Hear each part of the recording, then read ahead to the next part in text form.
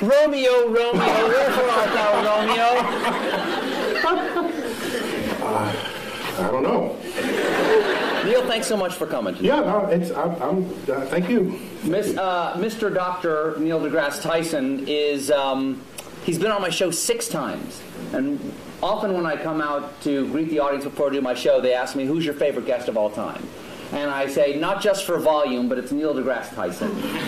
Because not only do I love what Neil knows, but I love that he loves what he doesn't know. Always interested in the next thing to learn. Oh, yeah. And always roll to whatever idiocy my character wants to throw on him. I think the only time I ever surprised you, as you told me a little while ago, was I asked you, should scientists go to Argentina or hike the Appalachian Trail? Yeah, I want people to talk about them. It's the universe talking there. I think we're a little out there. The universe amplifies. Yeah, that one, I missed that one. Yes, you'd missed that news story. Yeah. See, to go on a show, it's like the hardest interview ever. I have to I'm laden with current events just to mix with my science because I don't know where he's going to come at me. And I got to be ready with 7 tennis rackets to hit it back. And I'm upset because that one news story, remember with the guy, was it South Carolina guy? Who remembers? He goes to Argentina and becomes well known for having done so. And you asked me straight out, should scientists visit Argentina more often to become better known? And it just went, you aced me on that one. You're welcome. Now, Neil, we've got a lot to talk about tonight. Yeah. A lot of subjects. Science is a big thing. But I want to start off with, this is not a bribe. I want to start off with... Plus these chairs, I feel myself sliding. I know. Exactly. When we first walked in, I said, oh, welcome to the barn raising. I realized we were speaking before the Amish tonight. Now it's going to make it tough to talk about science and technology. All right, Neil, I want to start. I want to start in a broad way. Are you tweeting now, or are you actually trying to interview me? No, I'm just looking at photos of myself. Get a little work done. I need a little freshen up. Now, let me ask you a very basic question. Science, from scientia, in Latin, meaning knowledge. I didn't take Latin, but I'll take your word for it. Is it better to know or not to know? I think, well, my blunt answer is it's better to know. All right. But that is debatable, though. Well, I said it's my answer. Yeah. I mean, somebody else might have a different answer. For instance, Oedipus might have a different answer. Yeah. Yeah, I mean, I think... Is knowledge always a good thing? I have to say yes. Why? Because it empowers you to react and possibly even to do something about it if something about it needs to be done. Okay, but who we are is what we know, right? Part of who we are is what we know.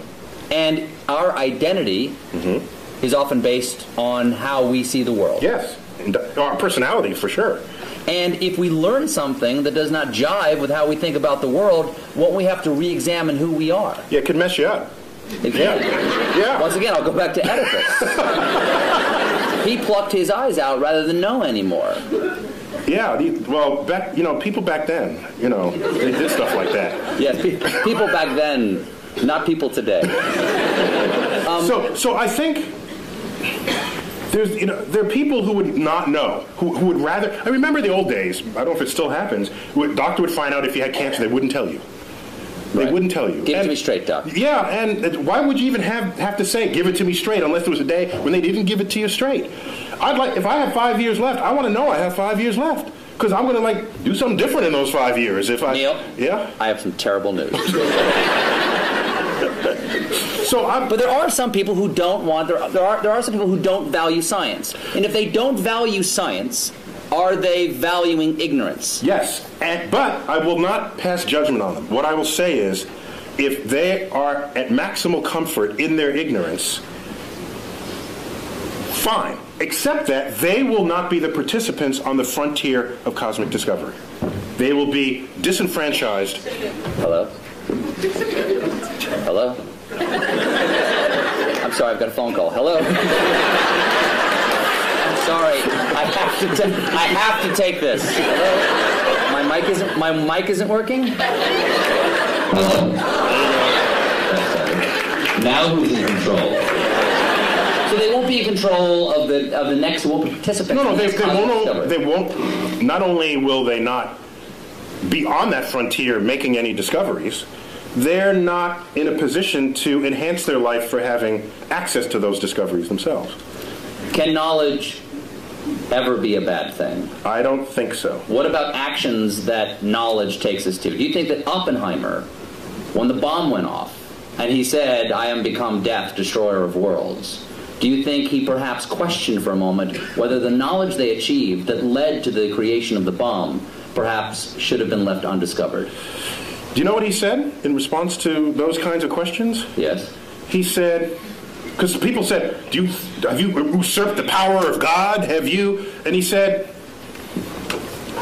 if God didn't want this power to be there, he shouldn't have put it in the atom in the first place. Kind of an interesting point, I think. But what he's saying is that the world is accessible to us. So would you say, don't smelt the ore and make iron and make a sword out of it because you could cut yourself? Back then, that's the counterpart statement from the Iron Age. And if you were around back then, you'd be sitting in this chair saying, don't make the sword, because you would unleash evil on the world. Okay, I'll step back from don't make the sword. How about don't lick the flagpole in February? Yeah, you will learn something. You will learn something, but at a price, Neil. That'd be data. It's a data cost. It is. Yeah. There is a data cost for that, isn't it? Yeah. Also, Adam and Eve. They ate of the tree of knowledge of good and evil, and they paid a price. Yeah. So God does put things into atoms he doesn't want us to know about. However, I think I don't want to blame the knowledge. I want to blame the behavior of people in the presence of the knowledge. So maybe we need better knowledge management. Do you think that scientists go? You can applaud him. He's the hero. Well, how about this? Do you think that scientists should be allowed to do anything they can? I heard a big no over there. Someone just said no. You know, people made fun of him for doing this, but during one of President Bush's State of the Union speeches... Bush 1 or 2? Bush 2. Mm-hmm. He said he warned against man-animal hybrids. Okay? And a lot of people, like me, made fun of that by showing pictures of, like, Senator Alligator Man going, boo, boo, yay, man-animal hybrids. But if scientists could make man-animal hybrids, wouldn't they? There are scientists who want to make man-animal hybrids. Should we make man-animal hybrids? I ask you, Senator Tyson. Should there be any limits like that? I think there's some creepy things about that, and I've met some scientists who would think that'd be an intriguing thing to do. Yes. Okay? So I think we as a society, as a democracy, what we should do is come to some understanding of what the prevailing social mores are. And no, science should not cross those barriers. And by the way, scientists are often ones to try to prevent that. Einstein among them, for example. He didn't want to make the bomb after he first told Roosevelt he should make the bomb. He changed his mind because his conscience, his moral conscience, descended upon him. Scientists are not without moral code here. So as a culture and as a society, we decide what should be the prevailing cultural mores, and I think we should all be beholden to those. What do you think of the portrayal of scientists in movies? Because often, for instance, the scientists who make the Terminator, they're the bad guys. Scientists lead us to the Terminator, or they create the superbug that wipes out the world, or they enrage the monster at the bottom of the sea. When you part the curtains and at the bottom of all of that, there's a politician funding that research.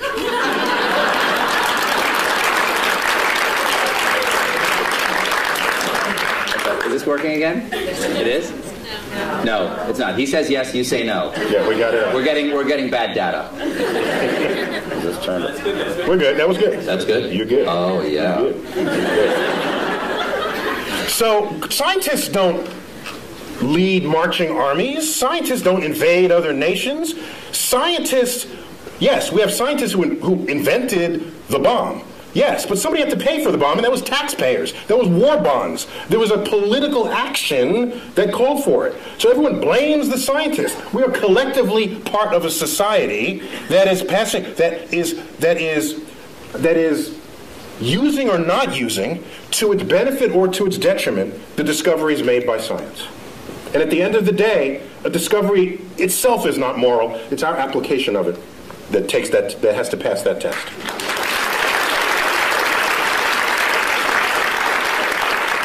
Would you agree that there's a distrust of science on a certain level in our country? I mean, unless it's, going to grow my hair back. Yeah, right. Science... Or do other things to your anatomy, yes. Right, exactly. Yes. Science, exactly. Yeah. Science, I've gotten those emails. Science is sometimes distrusted because it is more complex than the average person can understand. I think that is the core of it. It's distrusted not because of what it can do, but because of because people don't understand how it does what it can do. And that absence of understanding or misunderstanding of the power of science is what makes people afraid of it.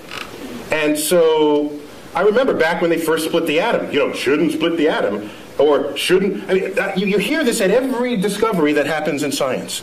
There's a mystery to it. For example, irradiated foods. In France, they call it frankenfood, all right? Which is kind of a cute word when you think about it. But it makes food last longer, and you're healthier for it. You don't get sick from it. And so from it turning bad. In fact, NASA does it all the time. NASA can make a slab of meat. You wouldn't necessarily put this in your refrigerator, but NASA can make a slab of meat that'll last 30 years. I tasted it. And? Delicious? No, it was, there's some restaurants' food reminds me of what that tasted like. But I'm just saying that just because you don't understand it doesn't mean it's bad for you. Go figure out how it works. That's why we need a scientifically literate electorate, so that when we go to the polls, you can make an informed judgment.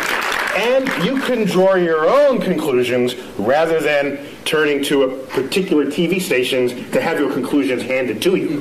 Now, Arthur C. Clarke. Comedy Central accepted. Exactly. Okay. You know Arthur C. Clarke's famous dictum about sufficiently advanced technology. Yes, it is. Arthur C. Clarke had several laws of culture and the world, one of which was any sufficiently advanced technology is indistinguishable from magic.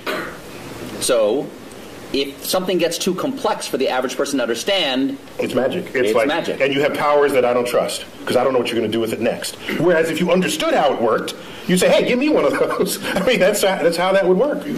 That's how that plays out. Do you think that's where the debate over... I think that's where the debate over evolution and creation science comes, is that the complexity of evolution is so grand that it is hard to conceive of how the incremental changes come. And once something becomes so complex that I can't understand it, there's nothing between that and God saying, let it be. Well, one of the beauties of evolution is that complexity does not come about from complex ideas. The ideas are actually quite simple.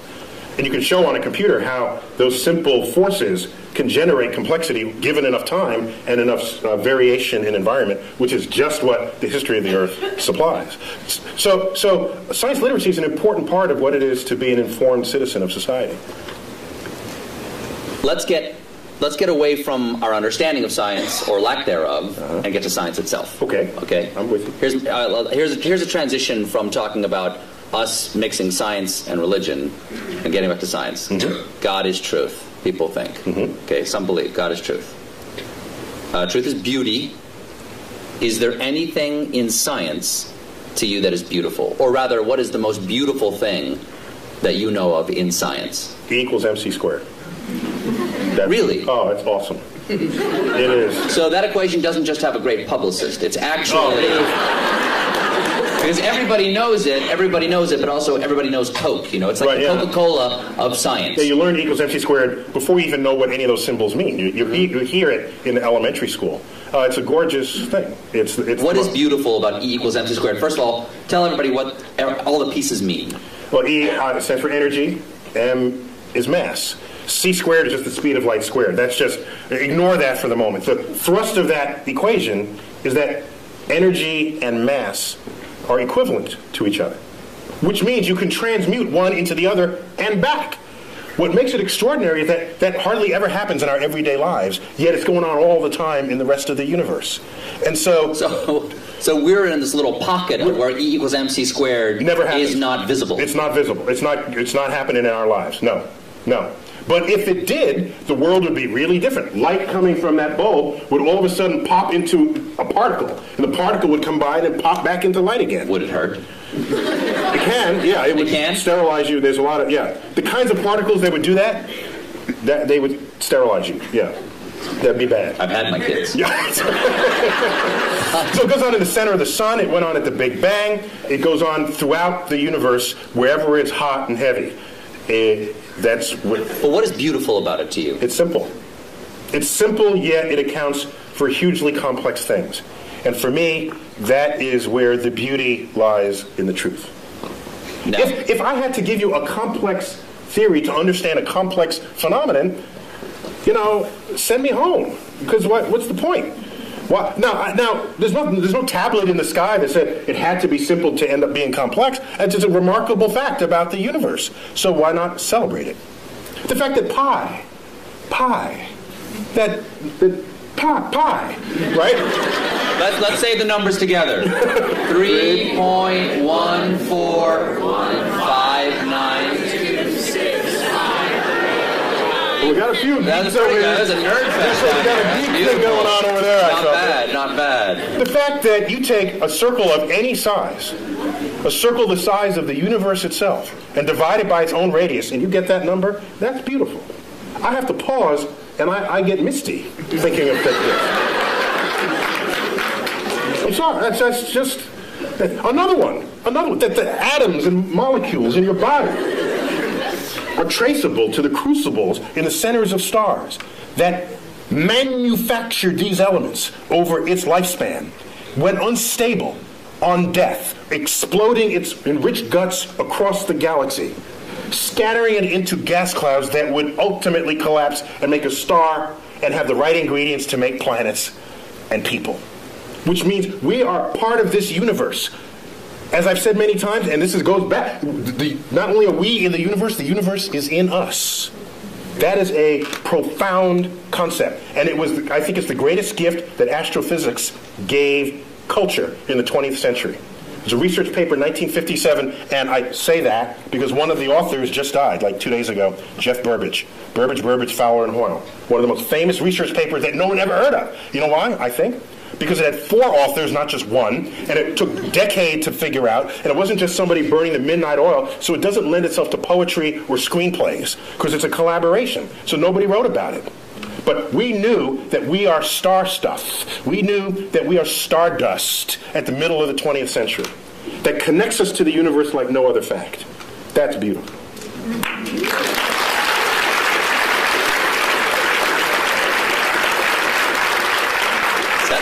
Sounds like you have written poetry about it. Once it gets in you, you have, the only way it comes out is poetically. No! You write poetry. You write sonnets. I don't know if they're sonnets, but occasionally a word rhymes in it, and I don't know what to call it. But sometimes if you feel deeply about something, I think the greatest poetry, not that I'm an astrophysicist, right? That's my disclaimer. Mm-hmm. But some of the greatest poetry is revealing to the reader the beauty in something that was so simple you had taken it for granted. That, I think, is the job of the poet. And so, the simplicity of the universe, which started this part of our conversation, I think, if it doesn't drive you to poetry, it drives you to bask in the majesty of the cosmos.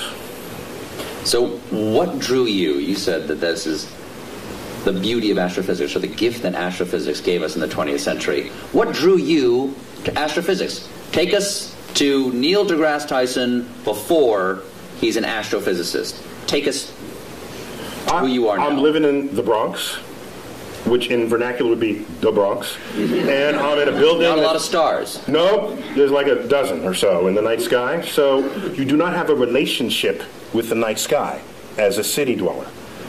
And my parents, I have a brother and a sister, they would take us to, each weekend we'd go to visit museums and other sort of cultural things in the city. And one of those weekends we went to the Hayden Planetarium. The local planetarium, the one right there in Manhattan. And you sit in the chair, and the lights dim, the stars come out, and I said, "Oh, that's a nice hoax, you know. That can't be real.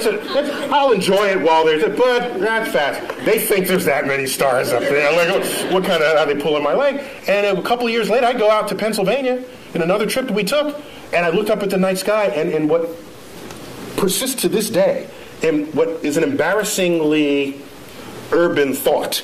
I look up at the night sky from the finest mountaintops in the world, and I look up and I say, "It reminds me of the Hayden Planetarium." It's embarrassing. See, I beg forgiveness. Wow. But so strong was that imprint that I'm certain that I had no choice in the matter. That, in fact, the universe called me.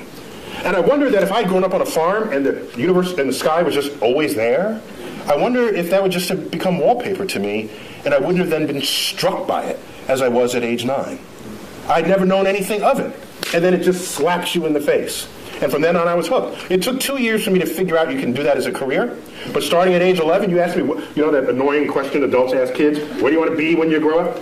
I heard a comedian say, "You know why they ask? Because they're looking for ideas." Paula Poundstone said that. If you had asked me from age 11, what do you want to be when you grow up, I would have told you flat out astrophysicist. And my whole life aligned to that. Got a telescope, got a camera, photographed it. All my science fair projects. One was getting the spectra of the sun and analyzing features in the spectra. I built the spectroscope. So I was like nerd kid, card carrying. But I was bigger than other kids, so I was insulated from a lot of what might otherwise happen to nerd kids. But you wrestled, too. I was captain of my high school's wrestling team. I've seen you in that wrestling outfit. Oh. You can rock a singlet. Well done. Now, singlet is what you call the one-piece... they know. No, okay. So... You wanted to become an astrophysicist. That leads to another question, which is, is it better to not to know? It's better to know. Can it be beautiful? Yes, it can be beautiful. Is science a thing, or is it a way to look at the world? Is it a verb, or is it a noun? It is both. The world is not just, is it this or that? Is it a planet or not a planet? Sometimes you must choose. It's fuzzier than that. Sometimes. So if I have a lot of facts in my head, if I can absorb a lot of facts, am I a scientist? No, you're a fact memorizer. In fact, I'll accept that as a compliment. Our academic system rewards people who know a lot of stuff, and generally we call those people smart. But at the end of the day, who do you want? The person who could figure stuff out that they've never seen before, or the person who could rattle off a bunch of facts? At the end of the day, I want the person who could figure stuff out. And science... Say if we're trapped on an island. Exactly. What, the professor on Gilligan's Island? It's not a matter of how many facts he can recite. It's like, there's a coconut, and there's a thing, and you have a ham radio. That's exactly. Okay? Seawater, you stir the salt water. You hook the wires up to Gilligan's fillings, and then you listen to his ear. So it's an understanding of the relationships. While we're on it, Ginger or Marianne? Totally Ginger. Ginger. Complete. That was like, she came around the wrong time of my life. I'm telling you. It was like Ginger all the way. For sure. So it's a way of approaching the world. It's a way, not only of approaching the world, it's a way of equipping yourself to interpret what happens in front of you. I think of science, the methods and tools that enable it, as kind of like a utility belt that you walk around with. You know, and you come upon something. Are you a superhero? Yeah. In your mind, are you a super science? Actually, when I was a kid, I wanted to be Mighty Mouse. When I was a kid, Really? I wanted to sing opera as I went Here to I sing. am to save the day. Yeah.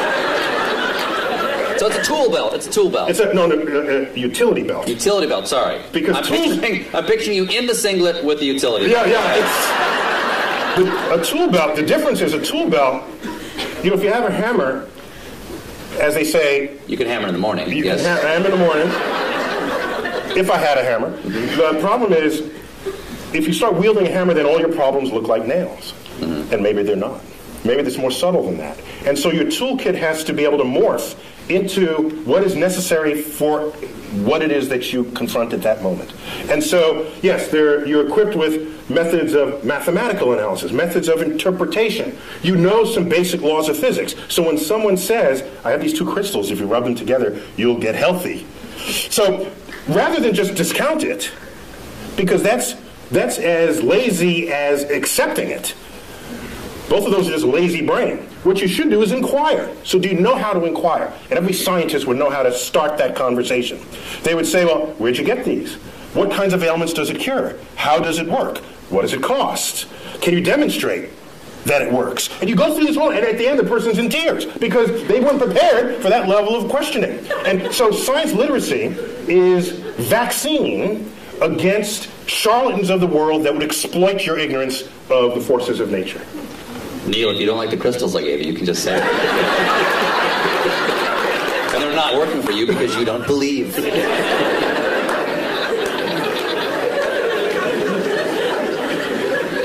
Is there any science fiction you admire?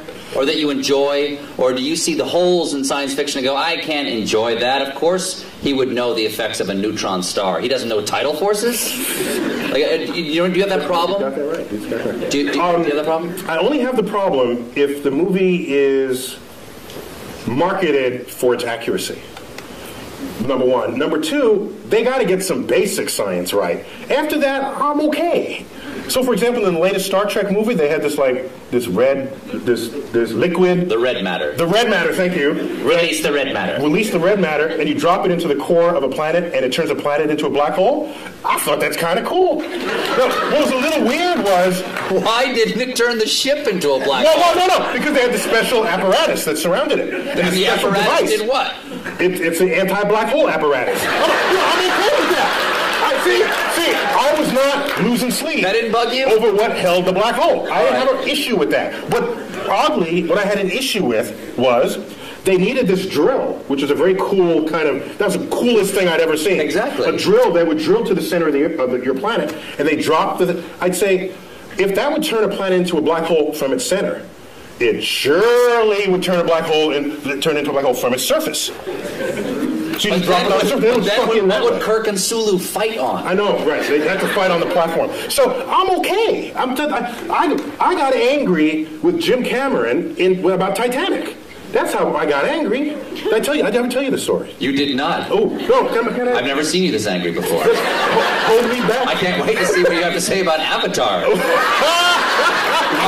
You might turn blue with rage. Go on. So what was your problem with Titanic? There's a colleague of mine who saw Avatar, and he got home and he told his wife he wanted to paint her blue, and that didn't go over very well. Is she 10 feet tall? So Titanic, you may remember, was marketed as a film of high accuracy because Cameron had funded this submersible to go down and it checked out the staterooms and the wall sconces and the china patterns, and so they reproduced that to detail. And so here they recreate the ship for the movie. Can you double check that? No, because he had the submersible. You just have to trust him, okay? No, you got to trust him. So now, the ship sinks, yes. Right? Did I give away the... Well, you see the movie yet? I'm sorry. Okay, so the ship sinks. I do, I remember. You remember it, okay? Very sad. And it's Kate Winslet on the flow. Remember that? And yes. she's delirious. This isn't the scene where she's naked. Oh, sorry. Go on, kind of like that for that too. No, she's on the flow, on the whatever, the plank, and all right, she's looking up.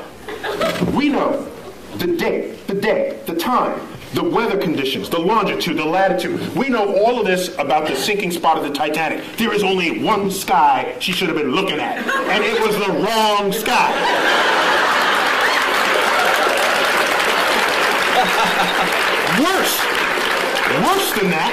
Worse than that, the left side of the sky was a mirror reflection of the right side of the sky. So it was not only wrong, it was lazy and odd. So halfway through, they just went, just flip it, just flip it. No one will know. And so I was livid. Ooh. I got out my finest stationery, and I wrote a letter to Jim Cameron. No reply. 5 years later, I bump into him. He was on a NASA committee, and my sort of presence with NASA was growing by then. And I bumped into him in a meeting. And I said, Mr. Cameron, I just have to ask. You know, the sky, it's not the right, it's blood, what? And he says, well, actually that happened in post-production. So he's absolving himself of guilt. But I wanted him to grovel in front of my feet, which he did not do. Now, wait. So I was angrier after that. Later on, Wired magazine honors him for Discoverer of the Year, Explorer of the Year. And they want to hold their party at the Rose Center for Earth and Space.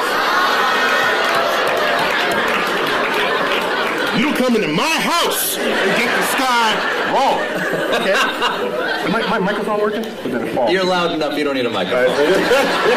There we go, it fell down. Can you hear me now? Mine, yes. Okay. So, he's in my house. And as a courtesy, they extended me an invitation to have dinner with a small group of them after this award ceremony.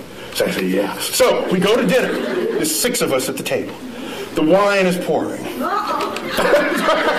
So I said, Jim, I don't know if you remember, but I brought this up some time ago about the sky. And I wouldn't be so upset, except that everything else you boasted was so accurate. And we can't even check how accurate that is, but anybody can spend $50 for a planetarium sky program and look at the sky and know that you got the wrong sky. What gives? And you know what he said? He said, last I checked, worldwide, Titanic has grossed $1.3 billion. Imagine how much more it would have grossed if I got in the sky right.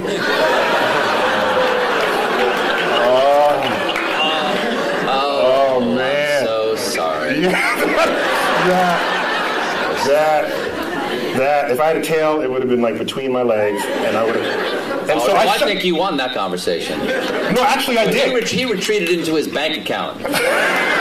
Here's what happened. You know, but that money will all eventually be gone, and he would still have gotten the sky wrong. Oh, that's an interesting point. That's right. The sky will... outlive even James Cameron. However, as dejected as I was, 2 weeks later I get a phone call. Forgot the guy's name. He calls me up and says, hello, it's Dr. Tyson? I said, yes. He said, I forgot his name, Johnny Smith. I work in post-production for Jim Cameron. He is releasing a 10-year director's cut anniversary edition of the Titanic, and will be adding new footage from the deck. And he tells me you have a sky that he can use.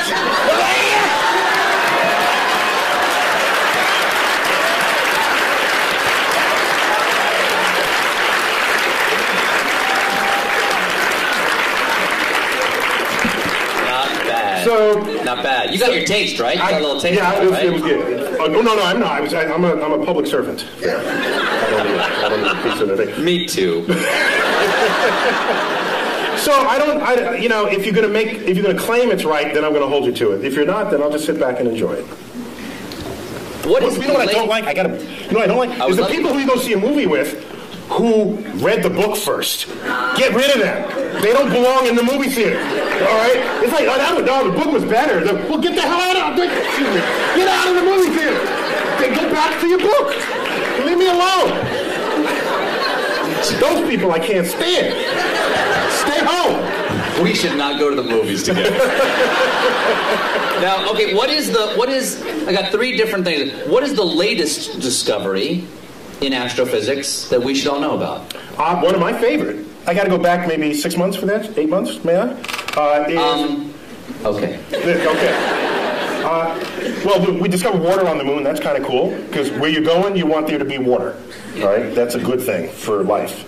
But what struck me the most earlier in 2009, we discovered methane on Mars.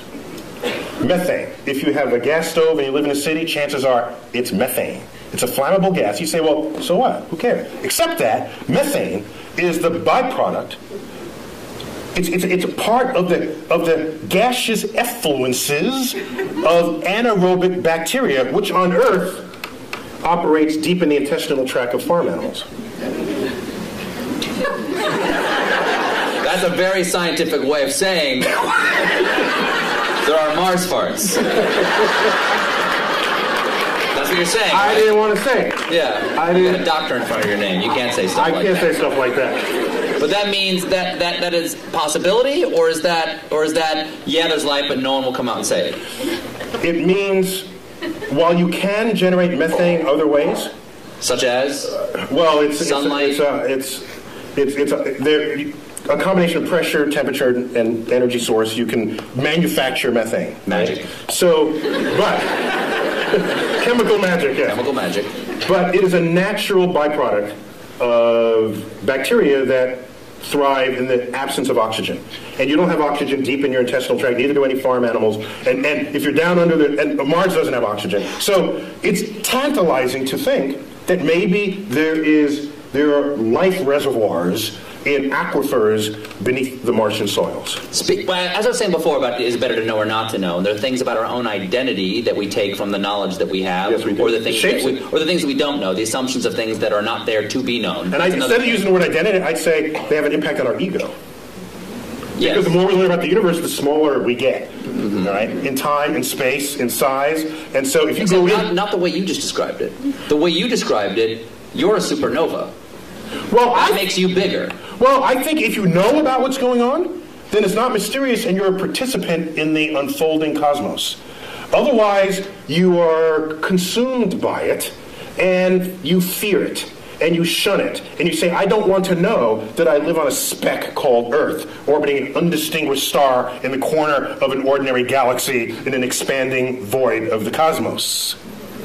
There are some happy thoughts in there, like understanding how that worked, recognizing that the human brain figured that out. That's kind of cool. There's a lot we still don't know, but what we do know, I think we can sit proudly and celebrate what we know about the universe. Maybe now, not every one of us figured it. Took a few key people like Newton and Einstein, but we learned what they taught us, and each of them stands on the shoulders of giants that came before them, just as the quote goes. Let's celebrate it, not fear it. But if we found out that there was life someplace other than Earth, what do you think that would do to our identity or our ego? It may signal a change in the human condition that we cannot foresee or imagine. I think it would. Now, I think the issue would be not if we find bacterial life, which is kind of what we're looking for now. Bacterial life, there's no question about whether in our mind's eye we reign supreme over bacteria, although it can win. Bacteria, do you know in 1 linear centimeter of your lower colon lives and works more bacteria than the number of people who have ever been born in the history of the world? So in fact, we are just hosts for bacteria to lead their lives. So from the point of view of a bacteria, we're just a place to live. A dark, warm place to live. But we're a planet, and they don't believe there's bacteria in any of the other planets. That'd be an interesting sci-fi novel. So the real issue is, if we find life on another planet that's smarter than we are, that would totally mess with our ego. That'd be the last, nail in the coffin of our ego. That used to be, well, we're humans, and we're on Earth, and Earth is small, and the sun is insignificant. That'd be the last one, and I don't know how we'd be able to handle that. Do you think that there have been discoveries that have happened? For instance, I have heard discoveries that have changed our point of view about the universe that we are not aware of that they've changed. In other words, the change has been so gradual, we don't realize we see the world differently.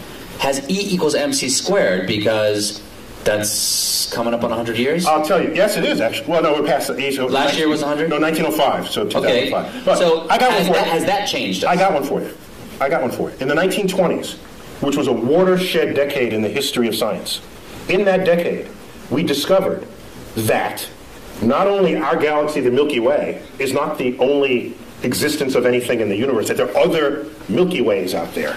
That recently? 1920s. Was it just the optics didn't exist for that? We needed a big enough telescope, and Edwin Hubble wielded all the glass that's necessary to accomplish that back in the 1920s. He said Hubble, before the telescope, was a man and had his own telescope, the biggest of its day, and he made that discovery. That there were these spiral fuzzy things in the night sky. We thought they were just local to us. They're whole other systems of stars. 100 billion stars unto itself, outside of our system.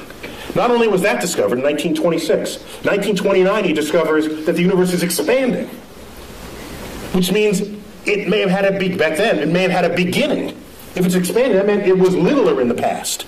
Well, there must have been a day when it was all together in the same place. Thus was born the Big Bang.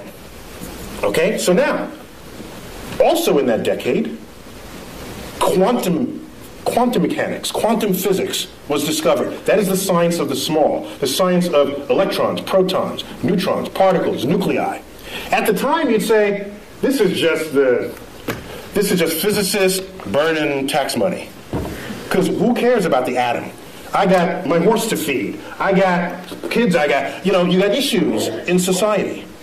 Yet it's quantum mechanics that is the entire foundation of our technological revolution. There would be no computers. There would be none of what you take for granted, your iPod, your iPhone, cell phones, the space program, without our understanding of the laws of physics as they operate on that atomic and molecular and nuclear level. And so the chemist has no understanding of the periodic table of elements without quantum mechanics. To them, it's just a list of elements. Quantum mechanics tells you why this column is there, and that's there, why this mates with that, and why that makes a molecule with that. That's quantum mechanics, and it's unheralded. You ask me, is there any discovery that has changed how we live? It is quantum mechanics. And I make this point because I'm ready to... Today you hear people saying, why are we spending money up there when we got problems on Earth? And people don't connect the time delay between the frontier of scientific research and how that's going to transform your life later down the line.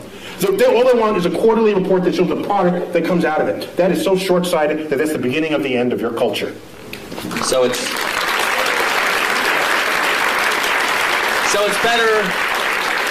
better to know. That's a really long answer to my first question. My second question is, let's take some questions. Do we have time to do that? Q&A. You better wave. You better hit me in the head with a rubber band.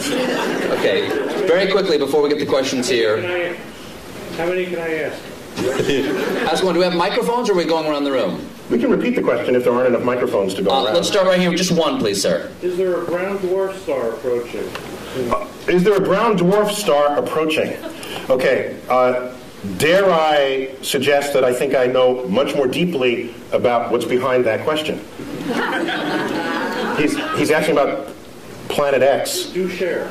That would swing by Earth in the year 2012 and tip us on our axis and have it be the end of civilization as we know it. Is that right, sir? Oh, I heard about that. Yeah. I'm digging a subterranean chamber. Yeah. Me and my kids are going to be fine. Yeah, go on. When's it get here? It doesn't exist. Moving on. Next question. Yes. No, there is no Planet X. All gravity, all principal sources of gravity in the solar system are present and accounted for. Anything we discover now are tiny and insignificant, like Pluto's relatives. Yes. Yes. Anything to say about Apophis. Apophis. An asteroid the size of the Rose Bowl. Discovered December 2004. Headed towards Earth. It's not alone among asteroids headed towards Earth, except that this one is headed, there's a whole set of asteroids that cross Earth's orbit. That alone is not a problem. You cross the street all the time, but at different times the trucks drive by, okay? So the issue is, are you crossing the street when the truck is driving there at the same moment? That simultaneity is what matters. Apophis, when you ran the calculations, showed that there was a chance of it hitting us in the year 2036, with a close approach in the year 2029 on April 13th. A Friday, by the way. But here's what's significant about that. We've had close approaches before, but none this close. This is the size of the Rose Bowl, and on April 13th, 2029, it'll come close enough to Earth to dip below our orbiting communication satellites. Do you think 2.5% saying it's a big number for that asteroid to come to Earth? No, right now the best estimates are several in a million that it will hit us in 2036. And if it does, it will likely hit the Pacific Ocean, plunge into a depth of 3 miles, explode, cavitate the ocean, send waves of tsunamis. The first one from the impact. The second one, because the water splashes back into the cavity, goes high into the air, drops back down, and sends another pulse. This will go on about 40 times. There'll be multiple tsunamis. I was just on the Santa Monica beach 2 nights ago, because Santa Monica is the first city to get hit, because it's the beeline right up from Santa Monica, 600 kilometers into the Pacific. 5-story tall tsunami would take out the entire west coast of the United States. But nobody has to die, because we know this well in advance. But I think 2 people will die. The stupid surfer who wants to surf that tsunami, we know people like this, right? You see them. And you know who else, of course? The weatherman who wants to bring the camera guy closer. Can you see the waves hitting the shore? Okay, take them out too. We don't need either one of them, and then we'll get on with it. That would be a great James Cameron movie. Yes. Tonight there's a wolf moon. Can you explain what that means? What's a wolf moon? Okay, each full moon of the year has a name, and there are regional variations among those names. And the wolf moon, it's when it's snowy and the wolves howl. You can see the wolf in the light of the moon because the landscape is white, and the wolves don't turn white, so you can see them against this. And so depending on if you live in a region where there are wolves, that would be what you would call it. Other full moon names you've heard of, the harvest moon is one of them. The honeymoon is one. That's the moon that's in June, the honeymoon, because that moon actually never gets very high in the sky. And it's amber the entire time. It takes on the color of honey. And so it's called the honeymoon, and you get married in June. And that's where you get the name honeymoon for that. Yeah. Anyone over here? No? Yes, sir. I think, in astronomy, probably dark energy was sort of a real game changer about 10 years ago, the discovery that the expansion of the universe is speeding up. If there's a game changer in the next 20 years, what is it? The question is, dark energy, he said 10 years ago was like a game changer. Can I foresee any game changers on the horizon? Well, it turns out dark energy was not as much of a game changer as you might think, because we already had a slot for it in Einstein's equations. We already had a placeholder. No one had ever measured it before, so we just assumed it was 0 and got on with life. The moment it was discovered, we said, hey, now we can stick it in the equation. It's like, whoa! Its presence in the equation shows that there's this pressure operating against the action of gravity, making the universe accelerate in its expansion. And that's extraordinary, because it means that a day will come where these galaxies that Hubble discovered will move away from us with such speed that they will disappear beyond our horizon, and the total known universe at that time will only be the Milky Way, restoring the state of mind of our universe that existed before 1920. That's a spooky time. We would have to hand down the annals of cosmology from previous centuries to hear about the galaxies that were once in the night sky. So game changers going forward. If we discover the dark matter particle, that'd be kind of cool. If dark energy and dark matter, because we don't know what's causing either one of them, but we measure them. So they are real in their action on the universe. We just don't know what it is. Okay? As distinct from the ether 100 years ago, we never measured it. We just assumed it was there. There was no data. It was just dark matter, dark energy. We can call it Fred and Wilma. Don't think it's matter or energy. We don't know what it is. Don't let the name fool you. I'll henceforth call it Fred and Wilma. Okay? So, with Fred and Wilma, these two things, it may be a game changer. Once we figure out what it is, it's a new particle that then we can exploit to our benefit. In the same way our understanding of quantum physics enabled us to exploit the behavior of atoms and nuclei to our benefit. So a new kind of physics would transform how we live. Yes? That's one way I'm thinking about it. Is Pluto going to be excised, so not just because you send it out, but it doesn't pay ice when it expires? Will Pluto not only be humiliated by Neil deGrasse Tyson, You may not That's know not this. the word she said. She didn't use that word. Excised from the family of planets. Neil was on the group that gave the recommendation that Pluto be demoted, correct? We thought differently about Pluto's identity than Pluto did, and other supporters of it. We just grouped it with other icy bodies in the outer solar system that, at the time, were being discovered. Don't shoot the messenger. Pluto was alone for 65 years, and so you can't have a category of one. That doesn't work in science. You need a few things to make a category. So he's okay. It wasn't a category, though. It was a planet. Well, yeah. My very elegant mother just sat upon 9 porcupine. Now she just sits upon 9. It doesn't make any sense. Yeah, it doesn't make any sense. Where's the porcupine? If she's that elegant, she wouldn't have sat on a porcupine, I don't think. So once we found other icy bodies, all we did was group them together. We said, Pluto, we found family for you. In fact, we think you're happier there, because now you're one of the biggest icy bodies. And rather than a pipsqueak planet. You sent Pluto to a farm upstate to run and chase rabbits, is what you did. It's much happier there, kids. It's happier there. And I didn't do this alone. Is there a supergiant beyond Pluto that pulls comets in? Is there a chance there's something out there that's drawing? There was a hypothetical star, which is related a little bit to what led to this invention of this the brown dwarf that you won't talk about, but you and I know, yes. Yeah. There was come down to the bunker too. There was a suggestion that there was a companion star to the Sun, provisionally called Nemesis, that would have this long orbit that would jostle comets in the outer solar system and send them raining down on Earth, creating mass extinctions, accounting for the extinction episodes in the fossil record.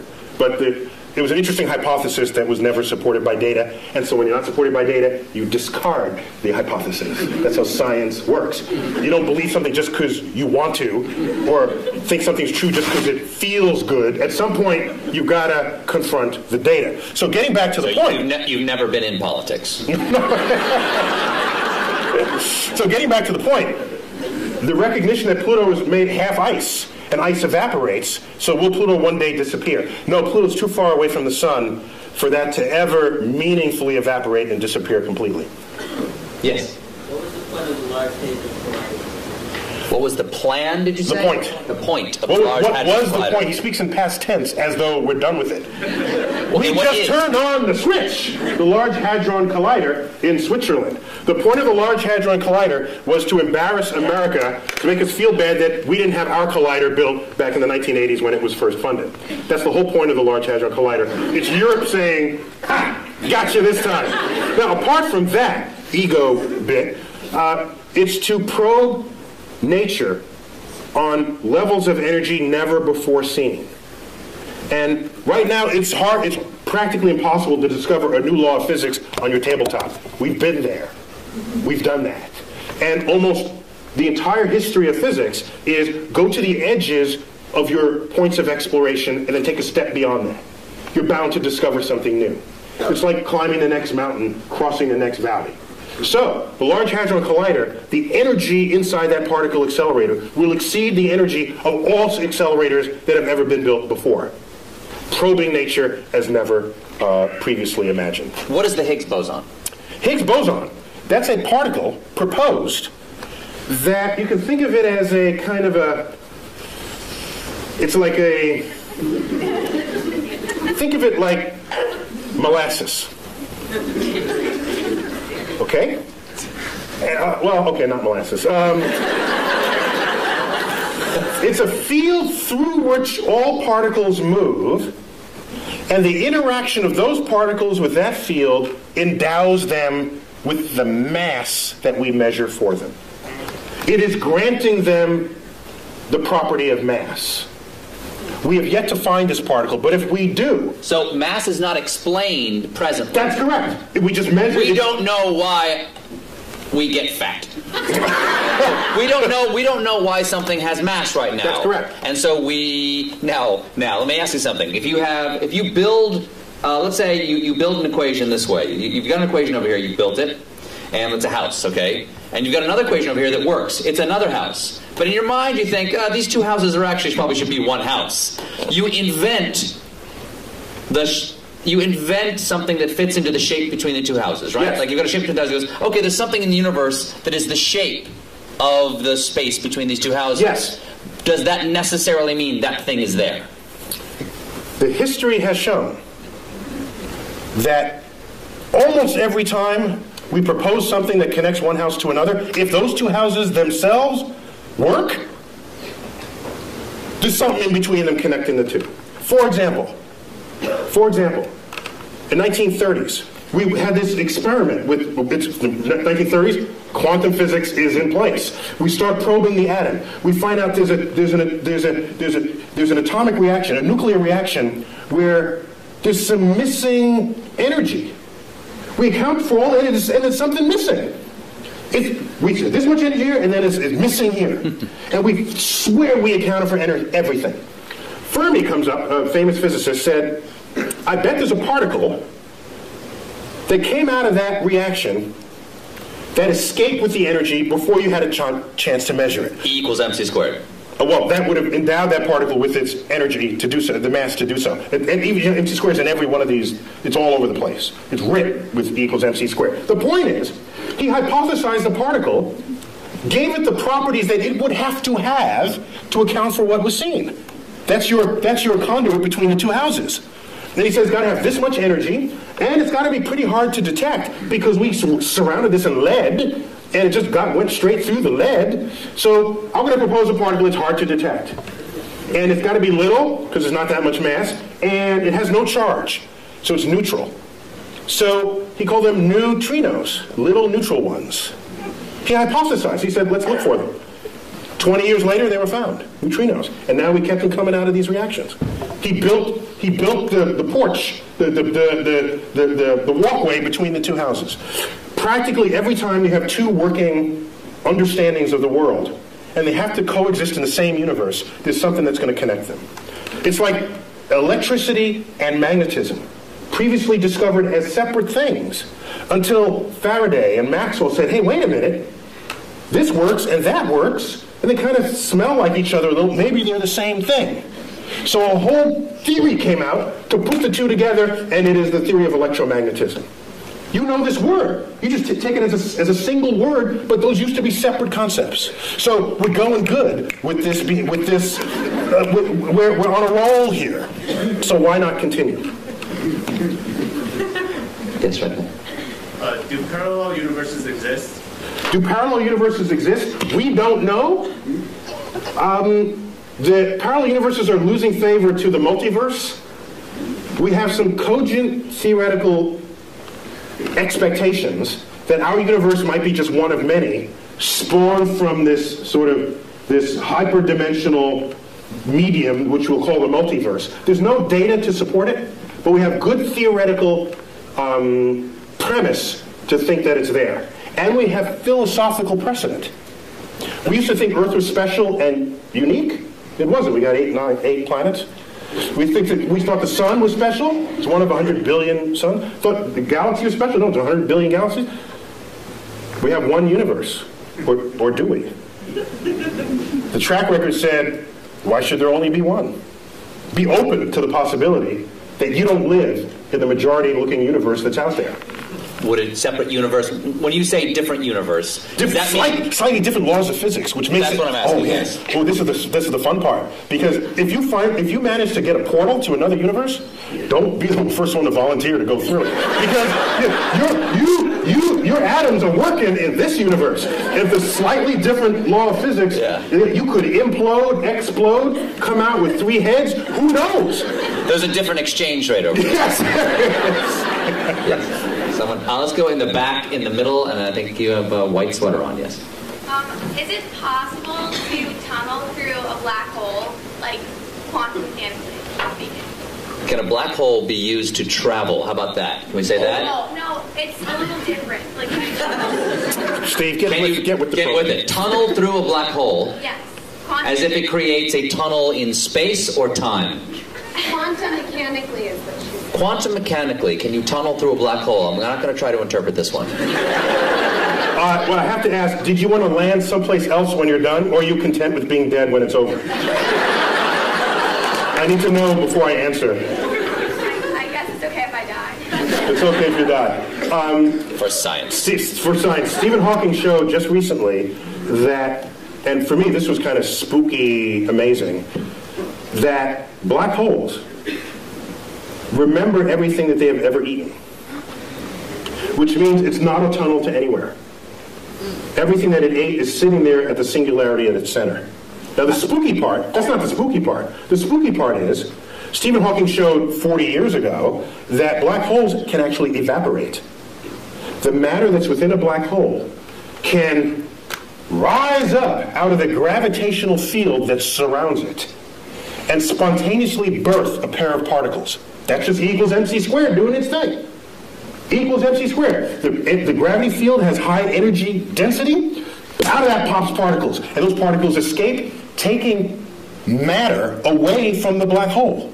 From the gravity field of the blak hole. Doesn't that fly in the face of how we think of a black hole? In a black hole, gone forever. Because nothing escapes, because nothing can surpass the energy needed to go faster than the speed of light. Except quantum mechanics, this quantum physics from the 1920s gets you out of that problem. That's a classical understanding of black holes. You layer quantum mechanics on it, weird stuff happens.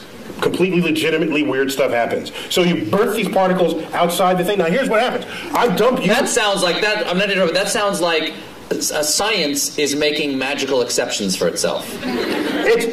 Quantum physics is kind of magic because none of it issues forth from your common sense. Particles pop in and out of existence. One time it's a wave, the next time it's a particle, and it interacts with itself and you measure it here, but it shows up there.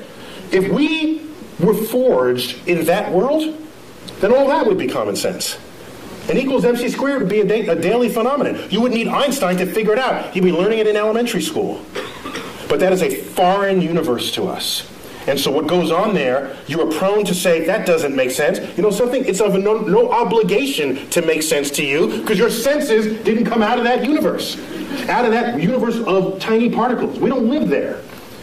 If you let something go and it drops, you say that makes sense. If you let something go and it goes up, you say that doesn't make sense. In quantum world, that happens all the time. It would make sense in the quantum world. So I submit to you that if I take your body and dump it into a black hole, what Stephen Hawking showed is that all the particles that went into the black hole, let's say it's Stephen Colbert black hole, okay? No other contaminating bodies but your atoms in the center of this black hole. And I wait around, and out here, in the gravity field, particles pop into existence. And I make a check. How many protons? How many neutrons? How many electrons? How many neutrinos? By the time this black hole is evaporated, it would have been every single particle that you were having fallen in the first place. Extracted out of the energy field of the black hole. So it remembers who you were even out in the gravitational field. That's spooky to me. Is the black hole now gone? Gone. Gone. Just it pops out of existence. Evaporated. It takes, by the way, it takes several trillion years for that, so don't wait around for it. It's that young man right there. How do you figure all this out? Okay. How do you figure all this out? It's an excellent question. Yeah, it's a good one. Isaac Newton did it all by himself. He was like really, really, really smart. A quick Isaac Newton story. He discovered laws of motion, laws of gravity. Just shows that planets don't orbit in circles, as Copernicus had thought, but in slightly flattened circles we call ellipses. And so a friend of his said, hey, Ike, why? That may be quiet. I don't know what you're talking about. Why that shape and not some other shape? He couldn't answer that question. I'll get back to you. Goes home for 2 months, comes back. Here's why it's that shape. They're conic sections that cuts through the thing. And said, well, how did you figure that out? He said, well, I had to invent integral and differential calculus to figure it out. So some people invent their own tools and methods to discover the world. Most people learn the tools from someone else and then apply them to make incremental changes. Some people make huge changes, like Isaac Newton and Einstein and others. Isaac Newton once said, if I can see farther than others, it's because I've stood on the shoulders of giants who have come before me. But I've read Isaac Newton. And his stuff makes the hair on the, if I had hair, it would rise up on the back of my neck, how plugged in he was to the universe. And I'm saying to myself, that quote cannot have possibly have been honest. What it really meant, if I'd give that quote to him, I'd say, if I can see farther than others, it's because I'm standing among midgets, that's why. He can see farther than everybody else. In the case of Isaac Newton. I'm afraid we only have time for one more question. Yes, sir. Actually, that was a great segue to my question. You talked. We organize this all for your question. Sure. Early in the evening, you brought up the ideas of scientific literacy and technology management. I'd like to hear your opinions on where the policy needs to go to make a positive impact in that area. Ooh. All right, Neil. Can you repeat that for everybody? The question is, we were talking earlier about scientific literacy and our approach towards science as a nation. In your opinion, and you serve on science advisory panels, yeah. Where do you think we need to go as a nation? What do we need to do to increase our scientific literacy? I'll answer two-pronged. One is, what do you do with your kids? And kids need to be able to explore freely. And if you look at most households, they're not designed for that. They're designed to have the kid not explore. The kid comes into your kitchen and pulls out the pots and pans and starts banging on. What's the first thing you do as a parent? Stop that, you're getting the dishes dirty. Yet these are experiments in acoustics. That's what that is. Okay? Whatever the kid is doing, if it has the chance of breaking something, you're going to tell them to not do it, without thinking that that's the consequence of an experiment that they are conducting. And every time the kid wants to do something, provided it doesn't kill them, it's an experiment. Let it run its course, even if it makes something messy. You agreed to have a kid in the first place? Fine, clean up after them. And when they open up...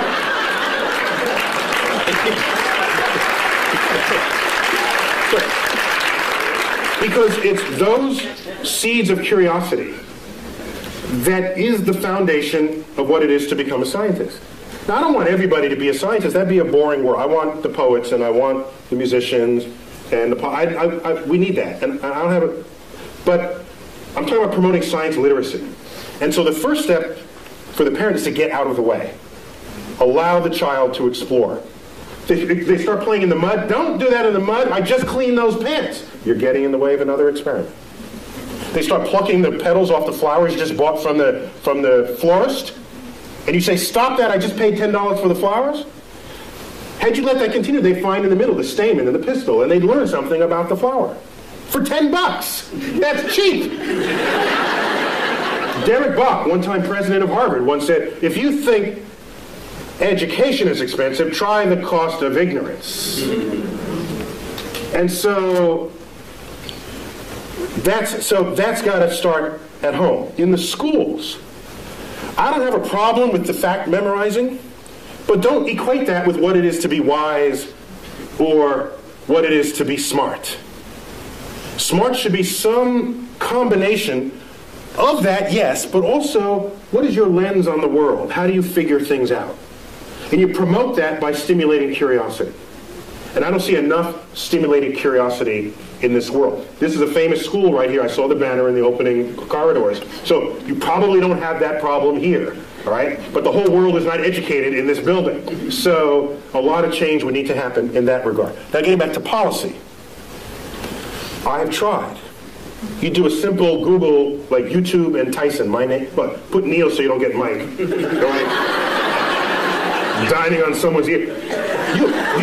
Half of what ends up thrown onto YouTube are talks I've given where I'm trying to convince people, not only the public, but lawmakers and people in power, that investing in the frontier of science, however remote it may seem in its relevance to what you're doing today, is a way of stockpiling the seed corns of future harvests of this nation.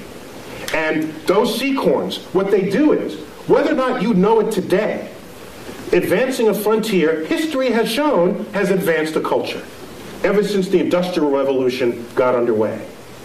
And we can speak more hegemonistically about it, that anyone who has embraced the powers of technology has enjoyed economic wealth like the likes of which the world has never seen, attendant with strength of security.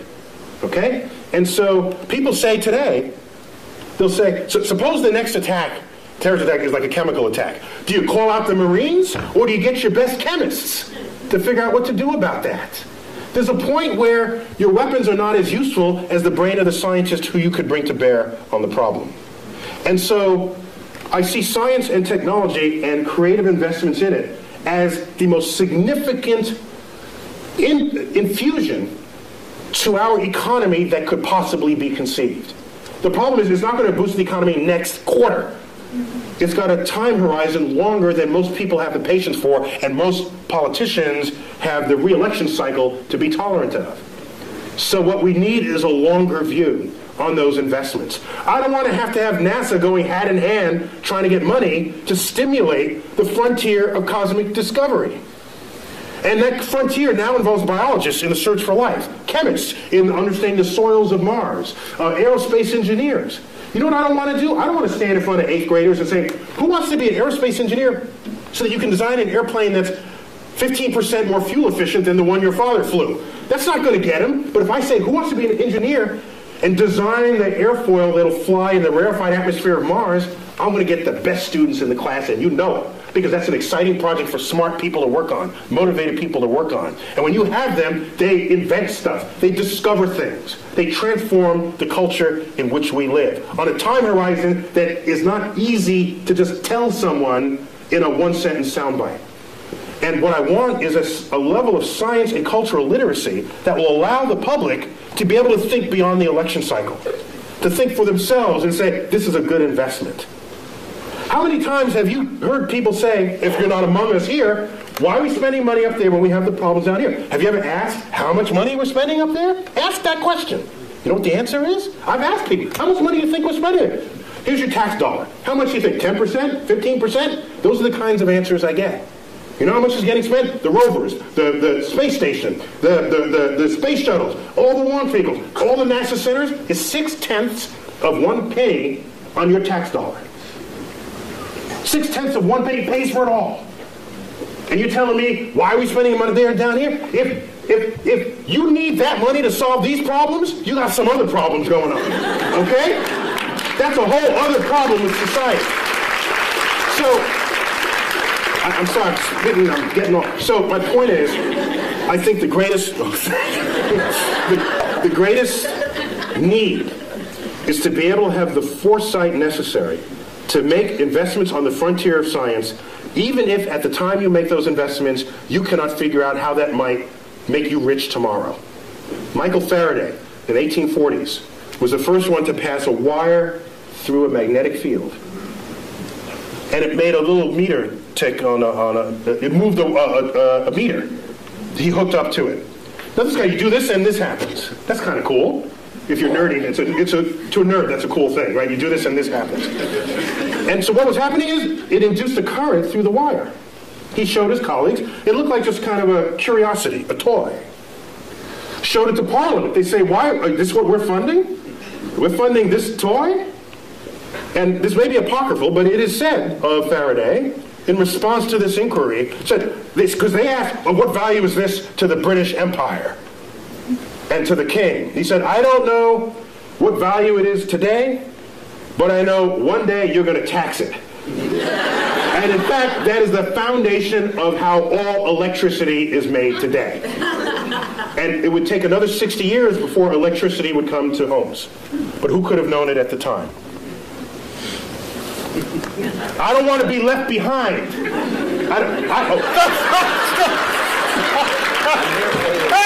I will not leave you behind.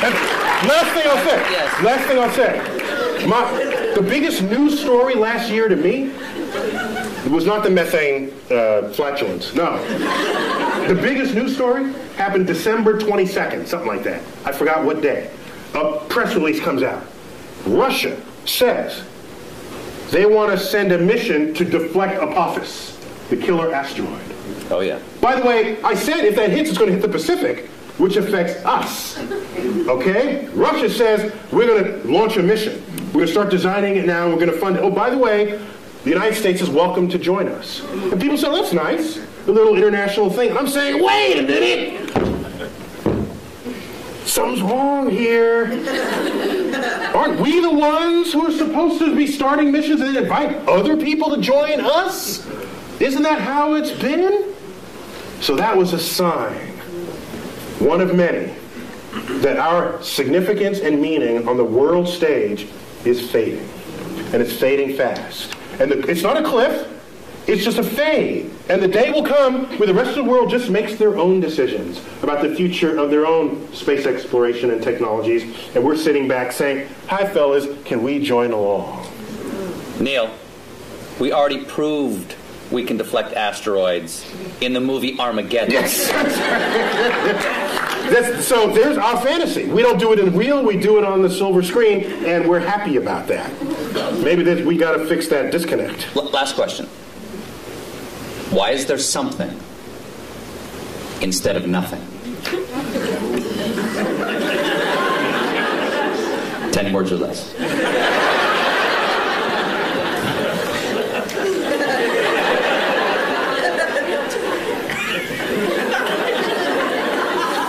Just because. So I got to do this in haiku then. Okay. Okay, 575. Words that make questions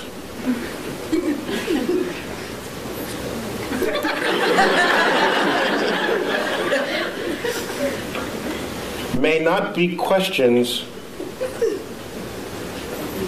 at all. I am well rebuked. Neil deGrasse Tyson, it is an honor to have you here and an honor always to talk to you. Please, come on, give it up for Neil deGrasse Tyson.